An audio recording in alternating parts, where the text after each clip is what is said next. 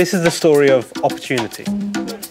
Women's football depends on men's football because it was never allowed to develop on its own. Our foundations are fragile. All women's sport. It would be lovely to get the big figures and to get just enough money to live off at times. The world is designed by men for men. The top players don't have access to basic and fundamental equipment.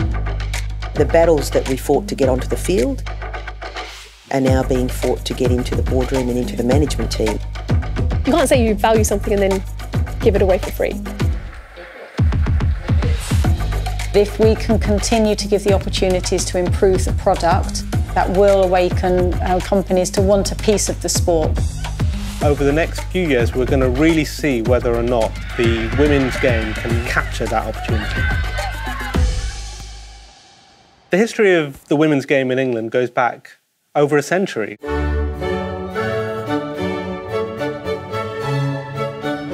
It was particularly popular towards the late 19th century. They were getting crowd numbers that were in the tens of thousands. 53,000 was the famous record from Liverpool in 1920.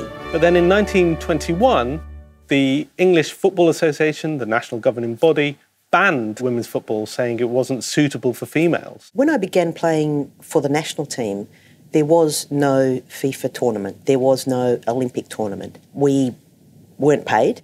We once had to sew our own national crest onto our tracksuits.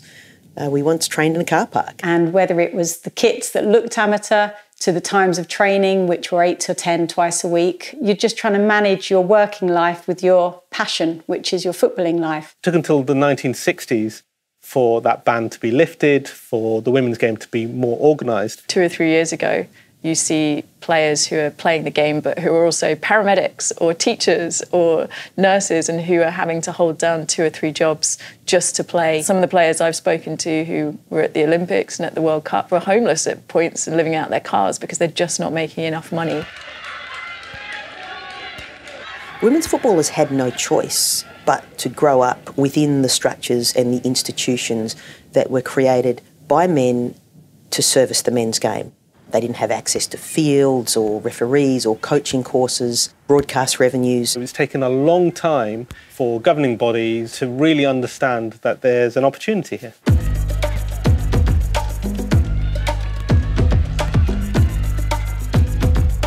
The FA founded the Women's Super League, and now big broadcasters and sponsors are coming on board. Now you give the opportunity for players to play professionally. The standards obviously have improved.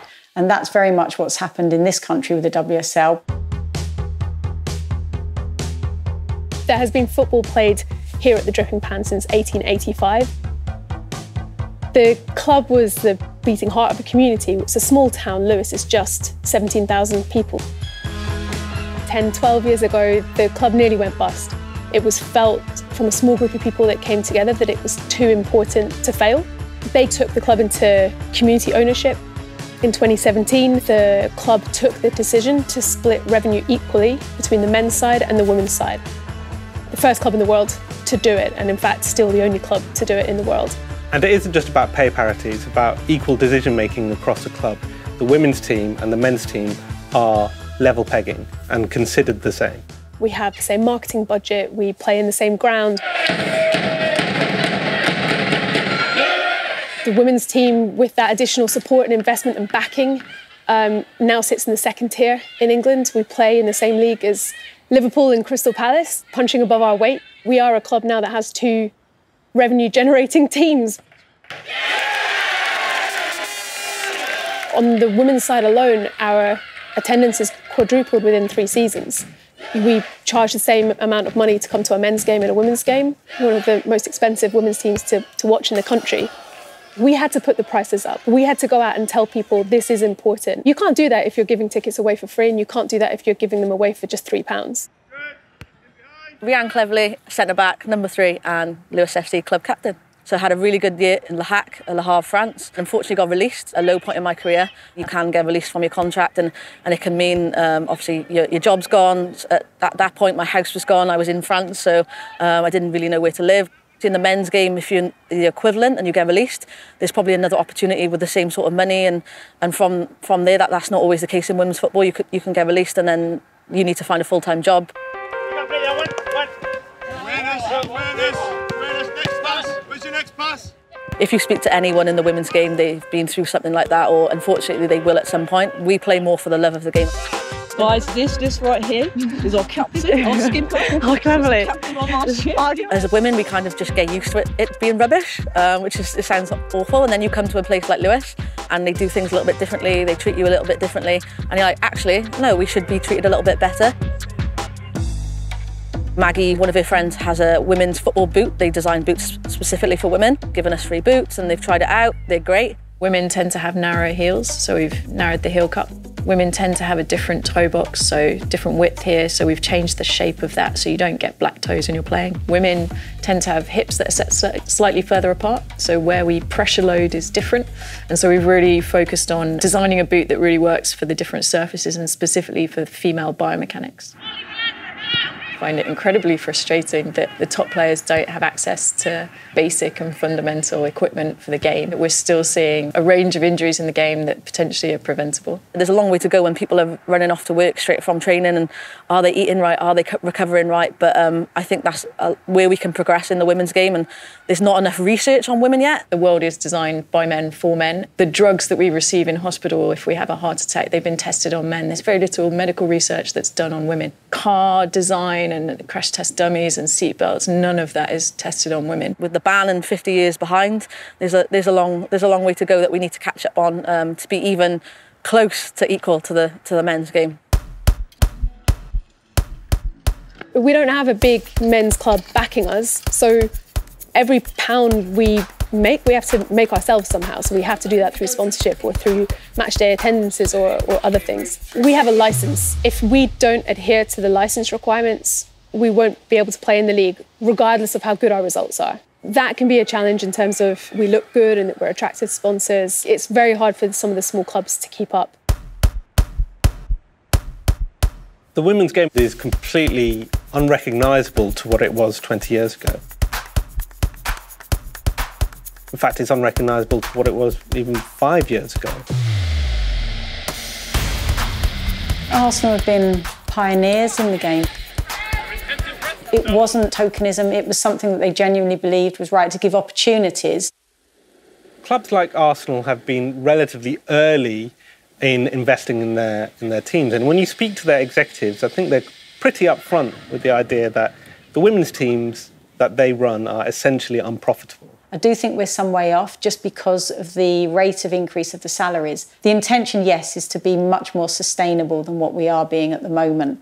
Some of the top players could probably earn in excess of £150,000 a year. We could see salaries hitting £500,000 within the next couple of years, which is quite frightening because the issue is at the moment, where are those revenues coming from to offset the extra costs, the growing costs? We don't want to stop the spend if we can help it. We want to bring the revenues up to offset that spend. If you invest now from a low base into the women's game, as it builds, as it grows over time, they will get to reap the rewards. They will have profitable women's teams and they will be amongst the biggest teams both in England and in Europe, and that is the opportunity for them. The traditionally strong men's clubs, especially in traditionally strong football markets, have enormous clout and enormous ability to leverage those synergies into the women's game. You can get off a plane anywhere in the world and people have heard of Chelsea, they've heard of Arsenal. So, a bit like Hollywood takes Ghostbusters and takes out the male characters and puts in female characters, creates a spin-off that's worth a lot. What we could find is that a successful women's game with more and more money flowing to the top of the game could actually be bad for small clubs like Lewes. The danger is that it ironically becomes necessary to be attached to a men's club for women's football to succeed. We've got our own personal sponsor for Arsenal Women in MasterCard, so that was a first 3 years ago. The recent broadcast cycle by BBC and Sky Sports has brought some revenue into the league. This deal with Sky and BBC, worth about £24 million for the Women's Super League. Compare that to just the Premier League, the top tier of men's football. That's worth over £9 billion. And that's not even taking into account the fact that most of these clubs have full, big stadiums, massive sponsorship deals as well. The case for the women's game really is it worth investing in so that over years and decades it can grow to similar levels? If we can continue to give the opportunities to improve the product, then I think that will awaken companies to want a piece of the sport. We're not about to become sustainable anytime soon, I don't think. We just need more commercial partners. What we've seen with sport and the interest of sport around the world, that if you really do power up that interest, you make the game exciting, you improve standards, people will watch that. You can have good businesses behind that. If you look at tennis or if you look at golf, the top earners in those sports, they are millionaires. They do earn wages that are akin to the best male players in their sports. So that is where football will want to go into the future. This is a chance to invest in something akin to a startup. It's something that if you get in on at the ground level now, you can reap the rewards later. We're in a world and a society that understands professional football as men's football.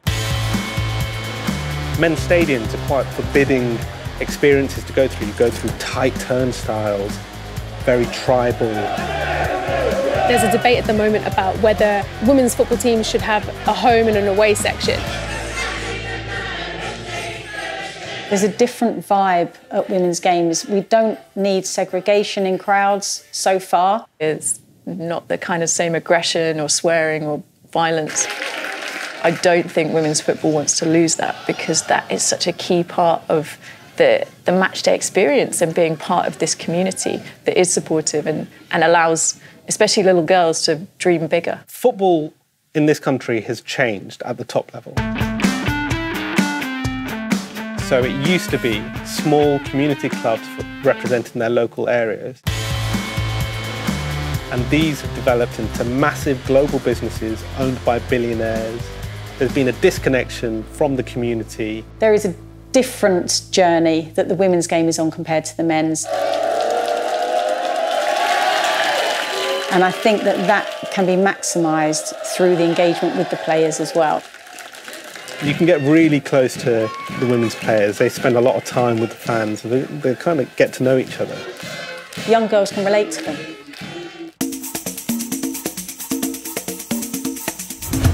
The question for the women's game going forward is whether or not it has to be incubated into the structures that the men's game have already produced. What we've seen in the women's game with the clubs is quite two different models emerging. One in the UK where the women's clubs are tied to the men's clubs, and one in the US where the women's clubs are more standalone. Quite a number of them are women-only clubs. They don't have a men's team of any sort.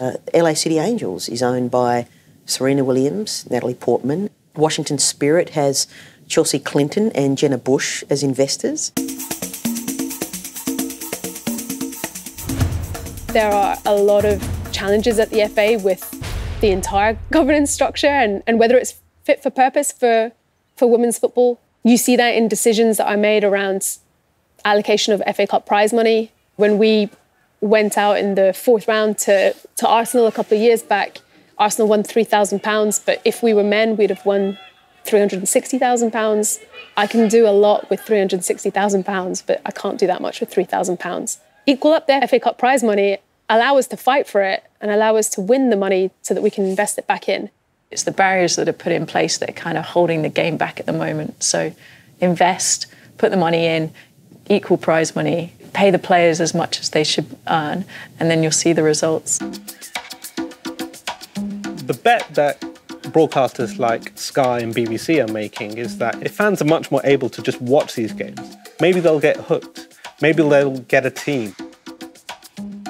This is a process that will take years and decades.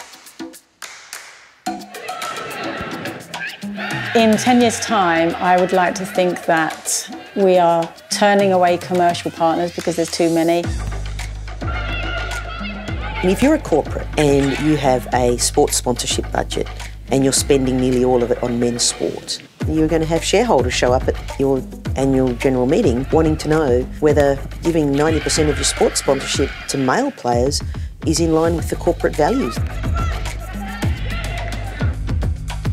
In recent years, there's been such a push to have a really glossy, finished product that looks good on TV and that is ready to sell because our foundations are fragile. All women's sport. It's really difficult to keep up with the pace of change that sometimes feels angled into short-term glossiness to sell, as opposed to longer-term investment into growing attendances, into medical support for players, into professionalisation, into staff, into coaching staff. There's so many foundations that are just not there. We haven't had the 100+ years that men's sport has had. Just imagine how much easier it's going to get once commercialism and better governance structures take over. But we're trying to leap and jump very fast, and a club like ours can get swallowed up. You take the most popular game in the world, you take the half of the population that's had so little access to it over the years, you put some good focused management with expertise in the women's game over the top of it, and you see it thrive.